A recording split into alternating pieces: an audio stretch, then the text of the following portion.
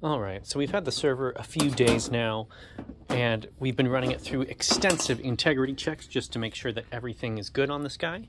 For those that don't know, this was purchased off Amazon Renewed for $460. This is a Proliant DL380 G9.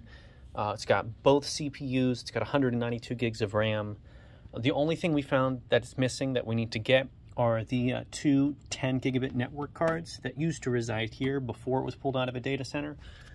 We still have the standard 1 gigabit cards, but we need a little bit more throughput than that. Other than that, this entire thing has come back in the green and has been absolutely amazing. The 8 drives came out with a 90% on their health check. All the RAM sticks cleared, all the CPUs cleared.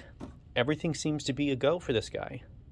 $460 delivered for a 24-core server. That's not bad.